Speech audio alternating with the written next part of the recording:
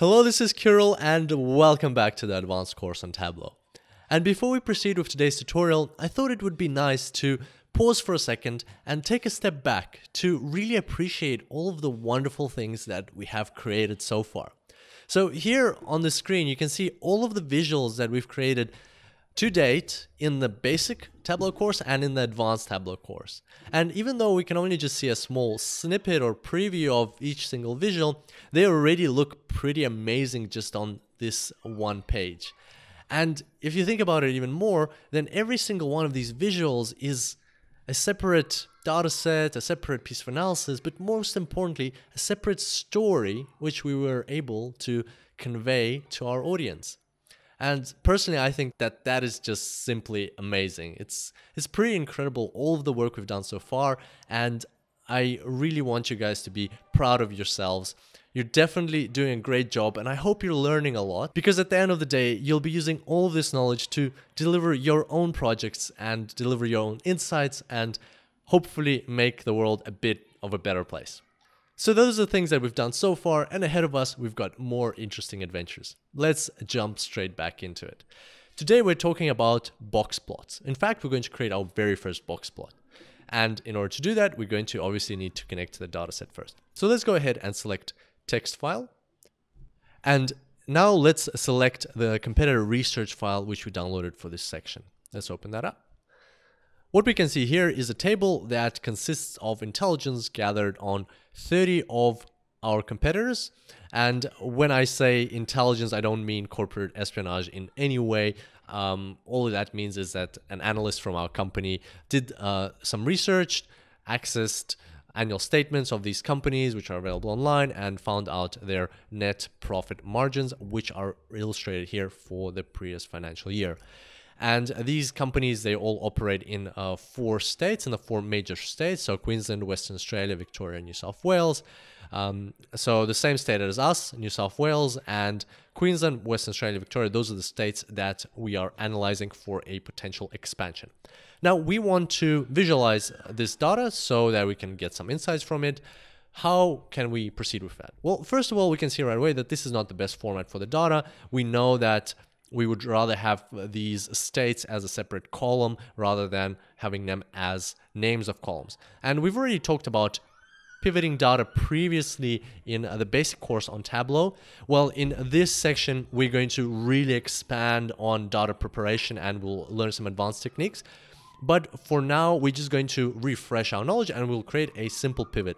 So all we have to do is select these 4 columns, click the drop down over here and pivot the data. What that gives us is now the state is in its own column, and then we've got the pivoted values over here. So a much more machine-friendly format. Let's go ahead and rename these fields. We'll just click this drop down and say rename to state. And this one we're going to rename to net profit margin. All right, that's good. Now let's proceed to our sheet. Now, what do we want to visualize? Well, what we want to see is how are these companies performing in different states? These are comparable companies to our company, and maybe that will give us some insights. So let's go ahead and drag state into columns. Now, let's take net profit margin and drag it into rows. Now, of course, summing net profit margin makes absolutely no sense. If anything, we'd want to get the average of the net profit margin.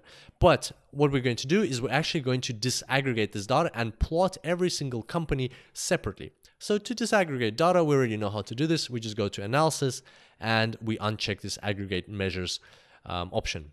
Once that's unchecked, as you can see, we've got an interesting chart over here.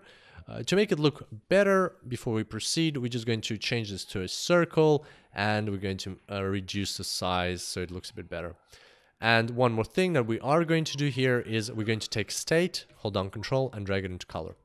In fact, I might make it a bit bigger. So there we go, something like that. And finally, I'm also going to format this and make it a 10, perhaps. That's good. And now what we also want to do is change this to a percentage because we know that our data is stored in terms of percentages. There we go. So what do we see here? Well, we see every single state separately, and we can see how every single one of these companies is performing in terms of net profit margin in each one of these states. And as you can imagine, since there are 30 competitors and there are 40 states, there should be 120 marks over here in total. If we go down to the bottom, you will see that there's 120 marks, which is correct.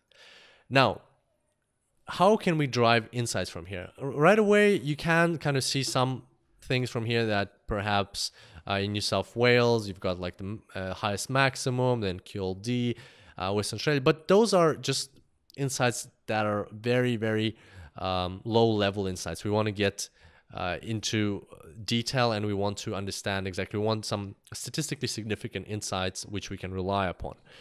Now, in order to do that, we're going to perform some analytics. We're going to create a box plot. And the plan is that today we're going to create the box plot, and in the next tutorial, we will learn how to analyze the box plot and how to derive insights from it. So to create a box plot, we're going to go to analytics over here, and we're going to take box plot and we'll just drag it onto the chart. As you can see, this window appears which says add a box plot, and you only have one option here, cell. So let's drag that into there. And there you go, our box plots have been created for us. Now, what I wanted to mention in this tutorial as well is that this analytics pane is actually new in Tableau 9. It was introduced in version 9 of the software, and it's got some very interesting and powerful features which we will be looking at in this section. So we'll be working quite a bit with this analytics pane. As you saw, we just create a box plot. It's got some trend lines, forecasts, distribution bands. So we'll talk about quite a lot of the features in here. And I'll also show you other ways that you can access these features. But just bear in mind that it is there. And if you want to go back to your data, all you have to do is click the data tab over here, and then you can go back to the analytics tab. So that's all for today. This was a quick tutorial to get us started into the section. And next time, we're going to learn how to analyze these box plots and derive insights. I look forward to seeing you next time. Until then, happy analyzing.